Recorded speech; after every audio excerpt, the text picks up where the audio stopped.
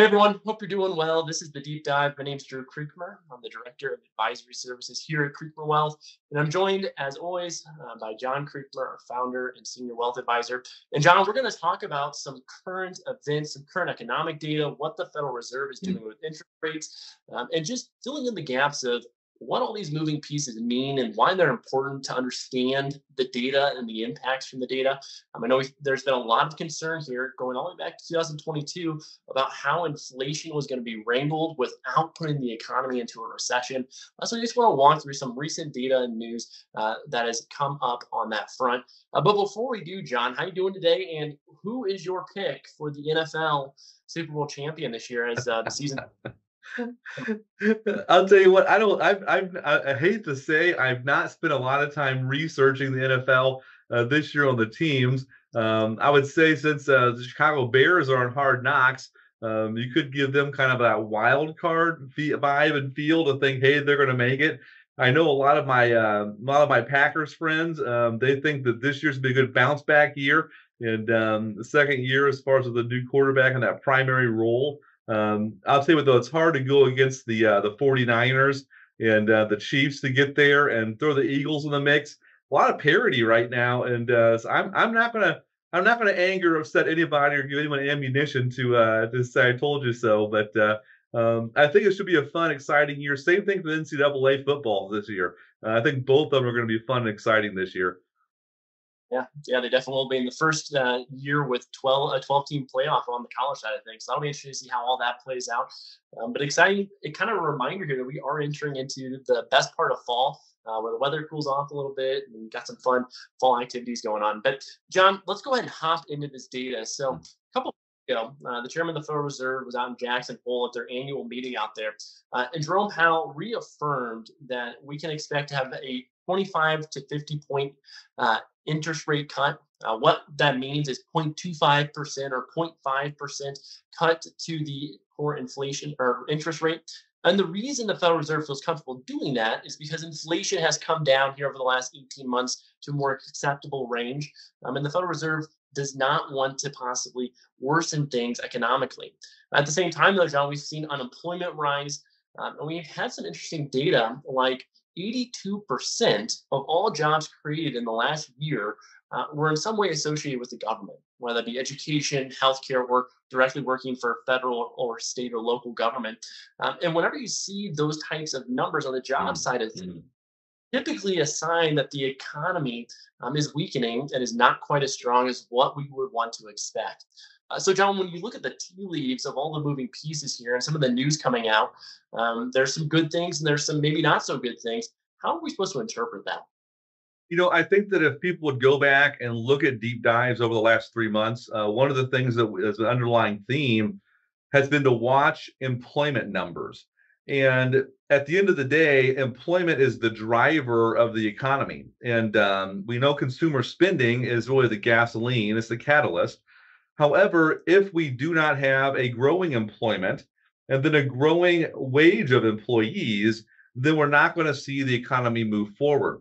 And so we did see unemployment tick up here in the last couple of months. On top of that, we had a downward revision of new jobs created in the past 12 months of 818,000. So means that there were 818,000 fewer jobs created in the economy than what was first reported. And then on top of it, Drew, as you had mentioned, the vast majority of those new jobs that were created were either federal, state, or municipal employees, or they were in the healthcare industry, or they were tied as far as to just governmental work, as far as in education. And so when you look at all those are very valuable, needed jobs as far as in some of those roles in healthcare and education. However, they do not bring a lot of additional economic benefit to the overall economy in our society.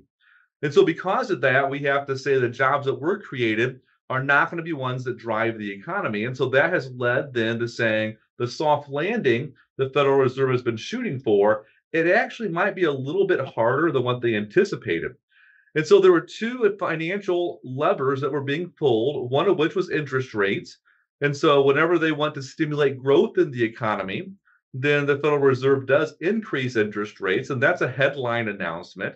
And it's what everyone looks at. But if they want to actually, stimulate growth, they decrease interest rates. So to slow down, we increase rates, make it more expensive to borrow money by corporations and businesses. But then also they want to increase the economy, they lower interest rates, and so make it cheaper to borrow money. The second lever that's pulled, though, and is actually the one that is much more impactful, is money supply. In other words, the number of dollars that are in the system. So we use the phrase printing money. The government's printing money. At the end of the day, how many dollars are in the US economy? And there's 4 different measurements. The one that we find most useful is what's called M2, the money supply number 2. And that is the measurement of the total money supply in the United States. And I'm reading the definition here on my other screen. It includes all cash in people's possession, as well as money in checking, savings, and short-term savings, such as CDs, and also money in money market accounts. So over the last 2.5 years, the Federal Reserve has been pulling out up to $20 billion a month out of the economy. And the thing that's interesting is that doesn't mean they're just burning those dollars. They're actually sitting on the balance sheet of the Federal Reserve. And so they created the money and they put it into the economy. With all the dollars in the economy, people had more money. So they spent those dollars on a limited supply of goods. And when you do that, limited supply, we have high demand, people have more money, that pushed inflation higher. And so the big number, Drew, coming up is the Federal Reserve lowering interest rates by 25 to 50 basis points. But that's not the whole story, is it? It's not at all. It's not at all. And so, John, I think a lot of people, whenever they hear interest rates are decreasing, there's cause for concern, or there's money being sucked out of the economy. How does timing play a role? Because I think a lot of us, we live in such an instant society today with the advent of technology. We think that as soon as that lever is pulled, there's going to be an immediate impact. But it takes time for those different fiscal policy changes to actually trickle down into the economy. So when we back up and look at portfolios and retirement income plans, how are we supposed to balance maybe some concerns about the economy with making personal financial decisions in the here and now? That's a phenomenal question. And quite honestly, it's one that really deals with the psychology of the investor. And so at the end of the day, we see a lot of people are very reactionary. And so they hear news, they react to those news, and oftentimes that immediate reaction is the wrong reaction. And so you want to be taking a bigger picture view to say, what is the intermediate term and long-term health of the overall economy? And even though the economy itself, let's say the economy is not as strong as what we think it should be, so they're lowering interest rates, and they're going to slow down the amount of dollars they're pulling out of the economy for M2 supply. So they're doing those two things. They're making it more loose as far as being able for the economy to have a little bit less friction, a little bit more fluid as far as in growth. And so we're saying, boy, that means the economy is in trouble, but that doesn't mean every sector or every area of the economy is in trouble. So number one, take a step back and say, what are your goal objectives? What is it you're wanting to do within the next 12 months, 5 years, 10 years, and then 20 years? Based upon your answer on that, then you look to say, where is the economy at right now? And if you have a larger expense item in the next 12 months, in a period of time, we know the economy is going to be slowing down or lowering interest rates to be able to adjust and make up for that. Well, then you'd want to say, let's take less risk and let's go into an instrument which we have no stock market volatility, because volatility will amp up in those seasons. But if you're looking at 20 years down the line, until you're going to need your retirement dollars, or maybe in some of your retirement dollars, well, then you might say, hey, the retirement dollars I need in the next 12 to 24 months, we're going to take a little bit less risk on that. That's the bucket strategy we communicate all the time. But for the dollars you're going to touch 10 years, 20 years down the line, you may only make modest adjustments. Or you may be saying, let's go into a different sector that performs better in those environments. And right now, we are seeing certain defensive sectors outperforming. One area is right now utilities, electric utilities as a sector have outperformed over the last 6 to 8 weeks. And we look for that trend to continue on. Certain money center banks do better whenever interest rates end up going down. And so you want to look for certain sectors that are performing better, even though the economy may be slowing down. And so, Drew, it's not a matter of saying all out, all in. It's a matter of saying, what are your objectives? Make sure you align your portfolios with the objectives moving forward. Yeah, absolutely. And guys, just a real brief update. I know you talked with your advisors about how we're managing money inside of client portfolios. But to John's point, what we've done is we've actually been overweighting to the Dow Jones and dividend payers, which are comprised largely of those utility companies, but some financial institutions in there as well. And the reason we're overweighting there is because we enjoyed a nice run up in the Nasdaq and technology side of the S&P 500, while the Dow Jones and dividend companies lagged here going back to the start of 2023.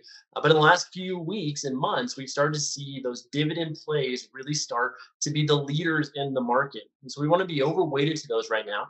But also, we've been taking some gains out of our high growth positions to just be in a safety position to see how all these things shake out. And John, one of the hardest things to do in investing is to be patient, right? Hmm. Uh, Hmm. you just want to chase the market. But right now, what we're seeing is even though the market's maybe edging up a little bit, momentum is falling. And why is it important, John, to identify that divergence between price and momentum and then ensure that you're patient whenever you see that trend emerge? Yeah, you have to be patient. Oftentimes, we see people they have the fear of missing out whenever things are trickling higher, and so then they go all in and they take off at a sprint whenever the momentum is slowing down. So we want to look at what we call price action. You want to say what are we seeing with the momentum in the market? And right now, we're seeing fewer names that are hitting highs. We're seeing fewer advancers. We're seeing more decliners across the board. We're not seeing the strength in the big names that we saw before. So even though we are seeing price move a little higher over the last 8 to 10 days, we were actually seeing underlying momentum and strength slowing down. So that's something called divergence.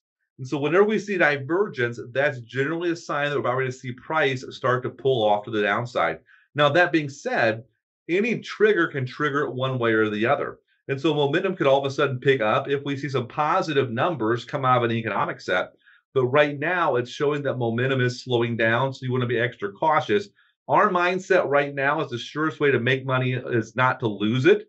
And so we want to say, let's be protected a little bit. Let's be wise. And that's also why with our fixed income, we started increasing maturity length because if interest rates started to go down, which they have in the bond market by over 50 to 75 basis points in the last 3 weeks, that means that by us increasing maturities, our fixed income investors are also doing better. So look at momentum, look at price action, make small tweaks and adjustments along the way. Yep, absolutely. John, to your point, on the fixed income side of things, our fixed income miles up just over 8% over the last 12 months, which, John, that's a stock like return that we're receiving from bonds. And the biggest reason for that is we had the worst drawdown in history for US bonds going all the way back to the start of 2020. And so there's some great opportunity in that longer term bond market. And right now, John, we would say it's probably not the time to be fully allocating 100% of new dollars directly into the stock market. Parking it in that fixed income mile is a great way to have strong return potential with much lower risk as we wait to see how things shake out here on the Yeah. economy and market. And Drew, So, I would even take it. Drew, I'd even take it a step further than that. I would say, folks, if you have cash that's sitting in the bank right now, interest rates are starting to go down.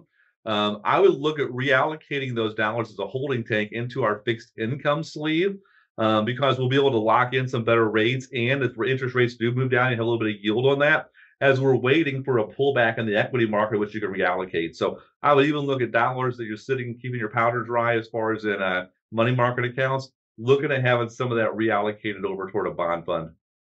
yep, absolutely, absolutely. And John, on that note, we'll go ahead and end things here. Uh, what is one thought that you just want people to take into the month of September here and the week ahead?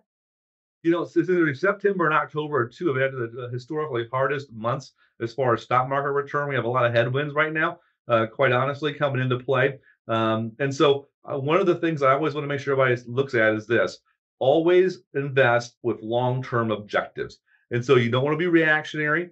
You want to say, "Hey, let's plan accordingly. Let's prepare for the worst. Let's expect the best. Let's have our plan in place. Let's make wise, smart decisions based on whatever momentum is telling us." And by doing that, you're going to get money ahead and you're going to accomplish those goals whenever you want to be there. Awesome, awesome. Totally agree on that front. So, guys, thank you for the time. I hope we hope you found this interesting and helpful to kind of break down a little bit of some of the news you're probably seeing in your day-to-day life. If you have any questions about your investment portfolio or your broader retirement income plan, we would encourage you to reach out to your advisor. Our team is fully briefed on everything that we just walked through here, and they can help you take a look at your own personal situation and goals and make sure that you are fully squared away on that front. So thanks for the time, guys. We look forward to seeing you all soon, and we'll talk to you as well. Have a good one.